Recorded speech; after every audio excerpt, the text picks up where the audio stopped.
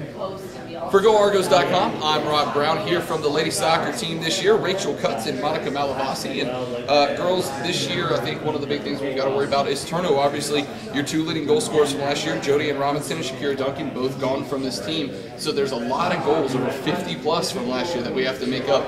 Who are some of the girls that are really starting to step up and take over in those leadership positions? I think that this year we're all stepping up as a team.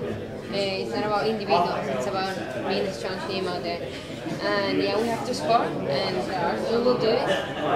But we also have to try to be good defenders and don't let teams score. So it's about both sides, you know. We're working on being a strong team and not only strong individuals.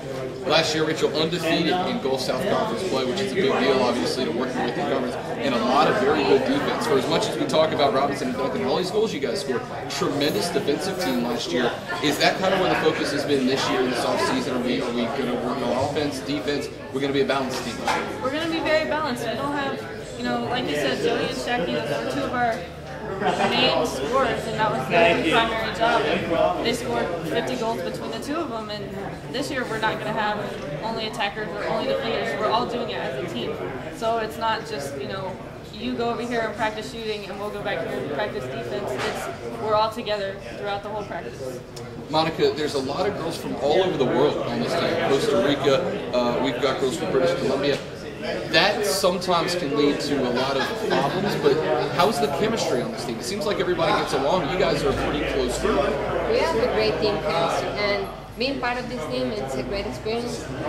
We've learned about all of our players. It's like United Nations, we joke sometimes. But it's a great experience.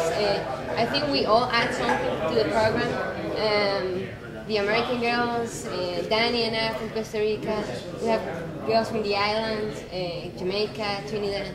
I mean, it makes it special, it makes it better, and I think it's all about all of us getting the same page. We can make a good combination and win games. Rachel, what are the expectations for this team? I can't imagine they're anything but very, very high with such a tremendous finish to the year last year. How are you guys, what are you anticipating accomplishing this year? Well, we want to take it even further this year because the NCAA tournament is here.